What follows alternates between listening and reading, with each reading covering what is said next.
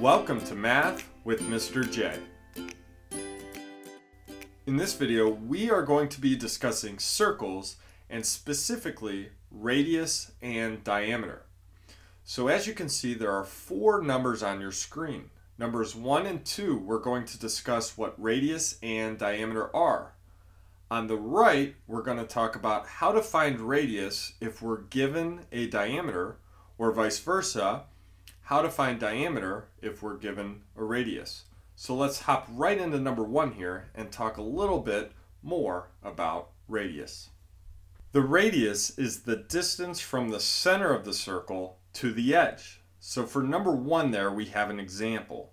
The radius, or distance from the center to the edge, is 3 inches. And the radius is the center to any point around the edge of the circle. So it can be marked from the center point, and we can go down here. That's going to be 3 inches as well. So as long as you go from the center point to the edge, your radius will be 3 inches there for number 1. And again, the radius is the distance from the center of the circle to the edge. Now for number 2, we have diameter.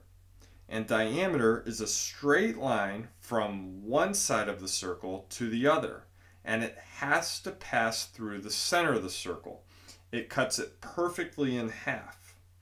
So for number 2 there, we have a diameter of 4 centimeters. So it's 4 centimeters all the way across that circle. Now a diameter does not have to go from left to right and horizontally like it does in number 2. It can go in any which way as long as it goes from an edge through the center to the other side, to the other edge. This would not be a diameter if I went from edge to edge there, because I did not pass through the center. Again, the diameter cuts a circle directly in half.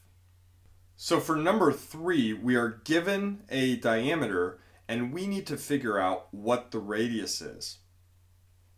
So just like we mentioned in number 2 there, the diameter is all the way across the circle.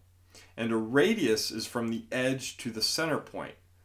So the radius is actually exactly half of a diameter. So if you're ever given a diameter and you need the radius, all you need to do is cut the diameter in half. So the radius for number 3 is going to equal 4 feet because it's half of the diameter. Now for number 4, we're going to do the opposite. So we're given the radius of 10 inches and we need the diameter. So we do the opposite. We need to multiply that radius by 2 because we have 10 inches plus another 10 inches here to give us a total of 20 inches. So if we're given a radius, we just need to double that and we have the diameter.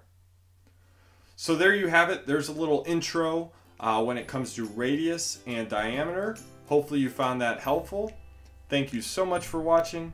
Until next time, peace.